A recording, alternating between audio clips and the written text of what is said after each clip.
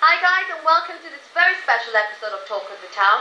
I'm your host Neetal Parekh, officially signing in. Currently I'm stood outside the BAPS Shri Swaminarayan Mandir, Neasden, and we're here for a very special campaign, Hope for Rayan. Now BAPS are involved in a number of charities, campaigns and drives which almost capture the essence of helping others and encouraging people to get involved in amazing campaigns like this. Now let's go inside and find out exactly what's going on.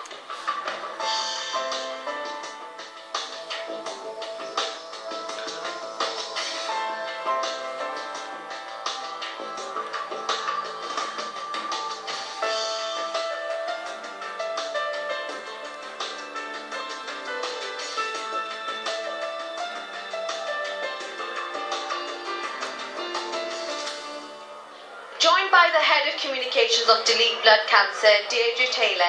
Hello Deirdre, how are you? I'm great, thanks. It's brilliant this evening coming to the temple and seeing everybody here and the community spirit. It's been quite an amazing evening so far. Has it? A lot of people have been getting involved. Just for our viewers, can you tell us what Delete Blood Cancer is all about? Yeah, sure. So we're quite a new charity in the UK. We launched in February this year.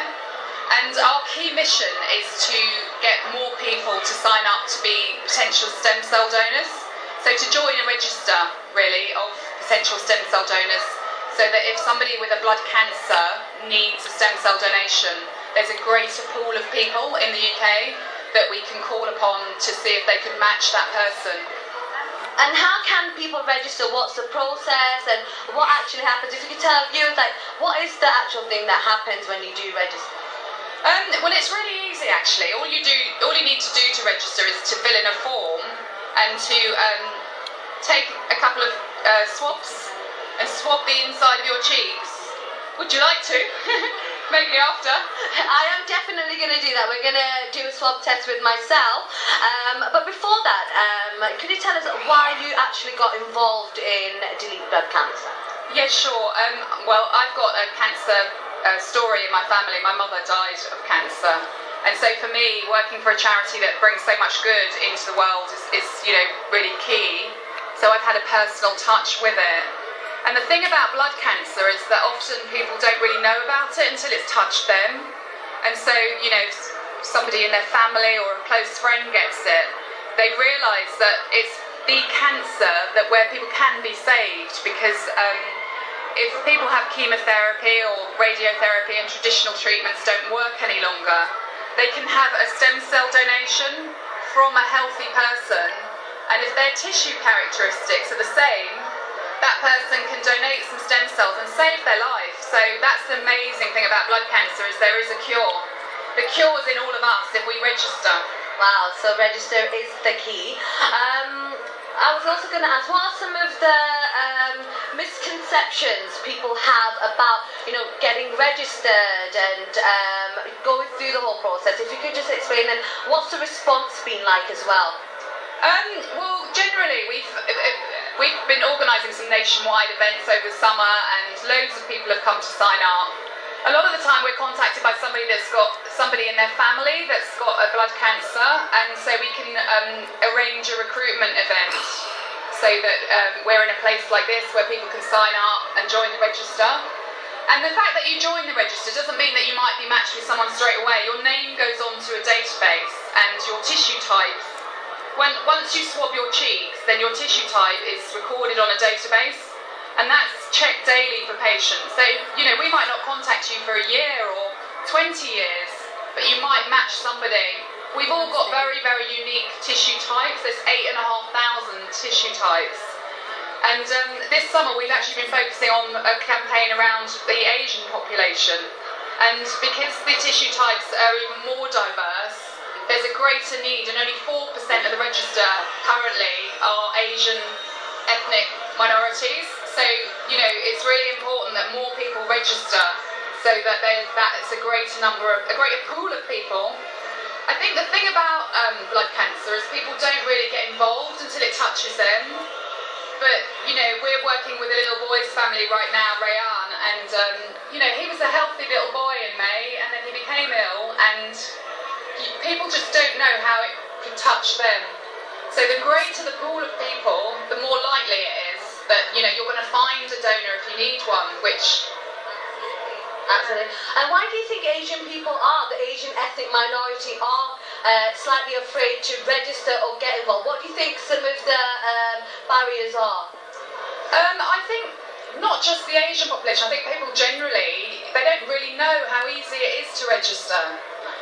You know, until it's something that happens to them or a friend or someone they know, they don't really know much about it. And actually, if we all knew more about it, there'd be a greater pool of people.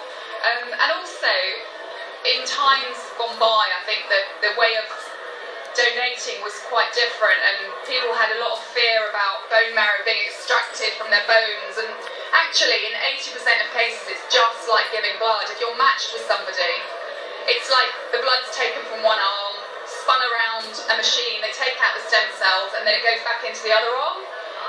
And then in a case where it's a child, someone with leukemia, they need a more intense form of stem cells, then that is taken from the back of the pelvic bone. But, you know, just with a needle and a syringe, and it's, when people have it, they say afterwards they feel like they've just taken part in a tough football match. You know, they're back on their feet after a few days, and, you know, usually back at work or back to their usual activities within a week.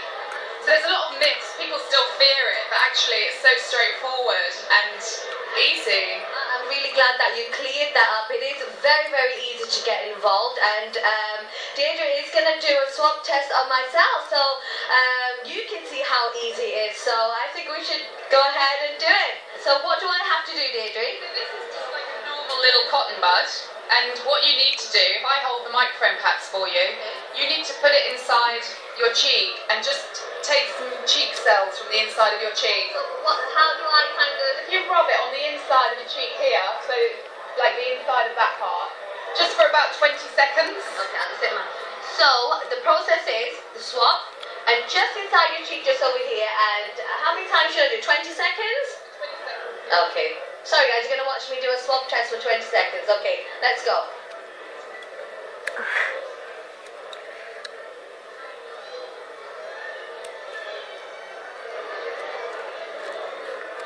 Ta-da! Okay.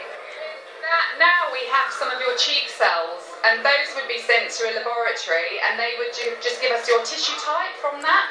And that tissue type's added to a database, and then if somebody's ill and they need a stem cell donor, your tissue type could match them, and we would contact you to then ask you to be their stem cell donor.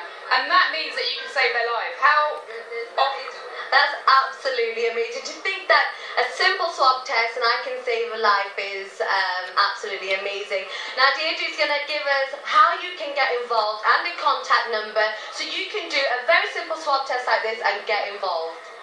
So you can either contact us by email on donor@deletebloodcancer.org.uk, or you can telephone us on 0203 176 7620.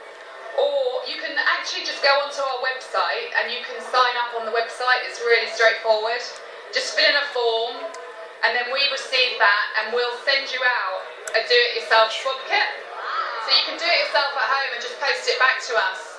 But if you prefer not to do it by the computer, then you can just phone us with the number I gave. Yeah, we'll send one in post.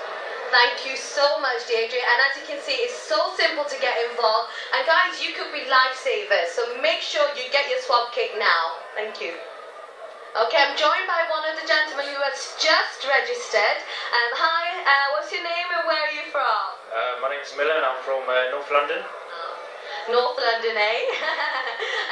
Why have you registered today? I've been coming to the Mandir all my life, and last week they made an announcement about they need donors to sign up for this.